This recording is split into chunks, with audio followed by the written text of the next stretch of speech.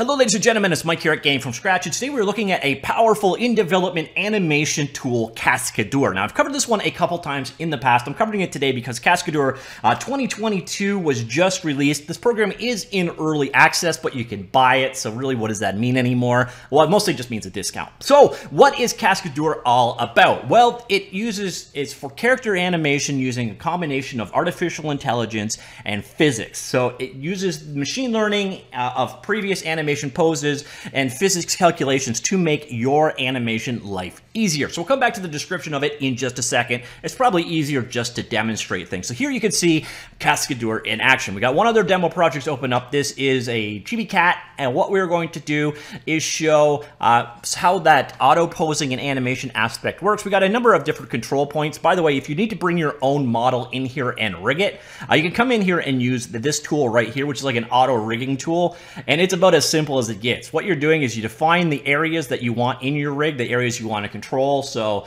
knees, feet, and so on. But if you don't need the level of precision, you can just basically unclick the aspects you don't need. You mirror them, and then what you do is more or less fill those control points with balloons, and this will automatically set your weight influences and so on and so forth for you. It works pretty well, and it's an easy to use tool. So we got our character right here. We got a number of different control modes that we can work with, but we're going to go with the auto posing mode. Actually, no, we're going to go with this control point mode. And what we can do is basically grab a point right here and move it. Nothing really too special going on right there, right? This is traditional animation, but watch what happens to the rest of the character as I make the movement happen. It automatically, using a combination of machine learning and other tasks, basically figures out what I want to do. So here you can see it's like if I want to do someone grabs a hold of the hand and yanks away quick, well, there is an animation and the entire rig follows suit. Now let's say if I wanted to go towards the floor, well, this is smart enough to know when I hit the floor and to travel accordingly on the floor. So that makes a lot of the secondary animations, the things that you would have to work on, especially if you're an idiot like me who doesn't rig or animate for a living. Well, this kind of takes care of a lot of that stuff for you and makes your life a little bit easier. But there's more to it than that. What I can do stuff like this is here's a traditional keyframing, like so. Well, I can also add ballistics to it, the same keyframe, and then here we'll go ahead and we'll go to the end of this here. So what we've done is we've applied a ballistic curve on this guy as well, and the combination of the auto posing and the ballistic curves and the keyframe animation that we've done. So we've keyframed ourselves using a traditional method, or we could bring in motion cap or whatever. But if we then want to apply this ballistics to it on top, well, that's what's happened here. And there you see, and it's smart enough to figure out the secondary animations here, the recoil and so on. You have fine-tuned control over everything you see here, by the way. So you've got a ton of control over how all these various different things work, if you want to use them or not.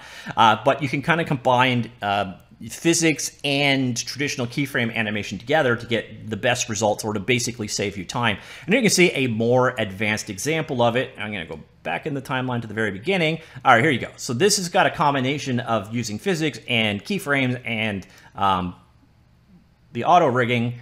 And there you see it all kind of working together. So you can see, you can definitely create some more interesting physics-driven animation systems here too. And by the way, if you were wondering, it is not limited to just bipedal characters. Here you can see well, I guess it's sort of technically still a bipod, but it could have been there's a saber-tooth example in here as well. So you can have, other animals being modeled as well. It doesn't have to just be bipod or bipedal animals. Ooh, I can't speak today. So anyways, another thing that's going on. So again, we're talking about the 2022.1 release here. Well, one of the things we can do, let's grab a couple of these control points in the rig. Well, now we have this new option up here, a node editor. And this allows you to do very fine-tuned control. So you zoom in here, you see a number of different options and relationships of how the various different bones work together in the rig. So you can really modify the way their rigs work in a very fine-tuned manner.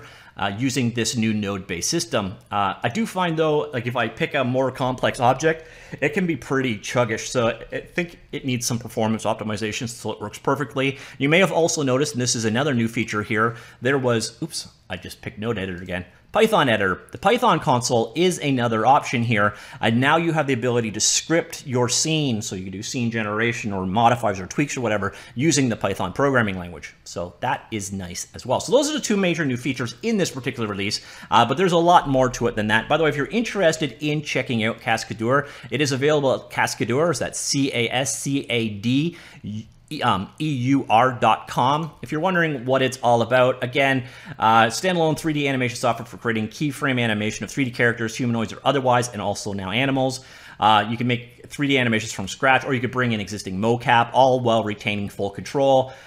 You've got tools to make animation easier for you. You use the laws of physics, and then of course there are machine learning systems in place. Again, you can do critters. It doesn't have to just be bipedal. I'm not going to use that word anymore today. There are the rigging tools in there, and again, you can see here's sort of the AI. It's figuring out as the hand is getting to the ground. In this scenario, you're going to see they bring the hand down. It knows that it wants to flatten against the ground, and it will move accordingly.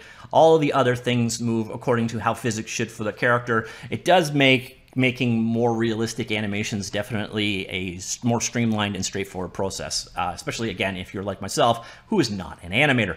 You see here, compatibility, it works with the who's who, basically, Unreal, Unity, DAZ, Autodesk, 3ds Max, Maya, Mixamo, Blender, Houdini, and Cinema 4D. It exports in FBX, though, and it got better FBX support in this release, by the way, so you should be able to use it in basically anything. So it should work in the Godot game engine, no problem at all, O3DE, anything that has FBX or DAE, or Collada, I'll say.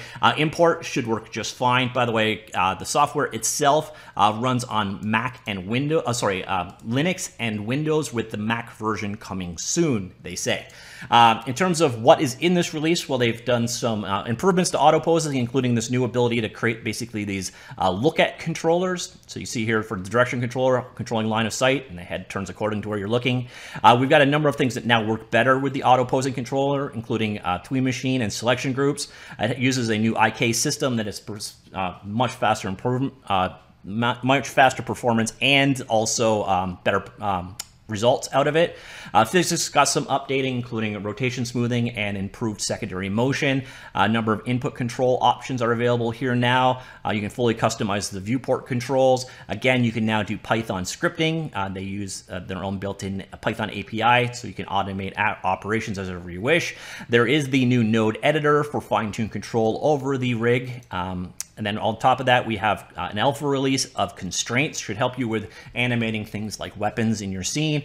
Other improvements to animations, and we've got improvements to the FBX support, which is always a nice thing, because again, that is until the USD format takes over the world. FBX really is the common interchange format these days. So whenever it works better, that is a good thing. So ladies and gentlemen, that is Cascadeur 2022.1 in early access. What does early access mean? Well, that means you get a 50% discount on the purchase. In terms of the costs here, well, this is actually pretty nice. Oh, I'm still searching for perp.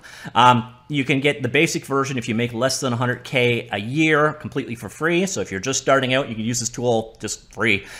You move up to the pro tool level, it's going to be $300. Currently, it's $150. This is a subscription. However, it is a very fair subscription. So you get perpetual license with the plan.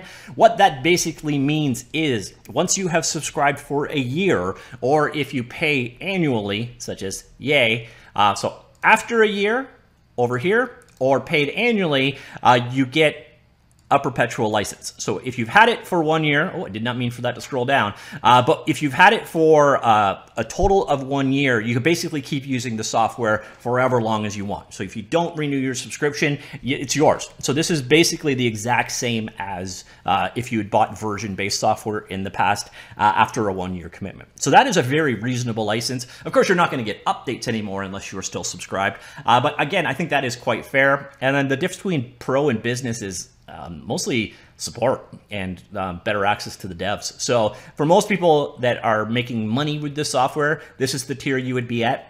And if you are just trying it out or just starting out or you make less than 100K a year, it's free, which is also very generous. So that, ladies and gentlemen, is Cascadeur, animation slash AI physics-driven animation tool. If you're not much of an animator, this is definitely one to consider checking out. And if you are an animator, well, you should check it out anyways, because we could all use a new tool in our toolbox. And that is Cascadeur 2022.1 EA, released today. Let me know what you think of this tool in general and of this update specifically, and I shall talk to you all later. Goodbye.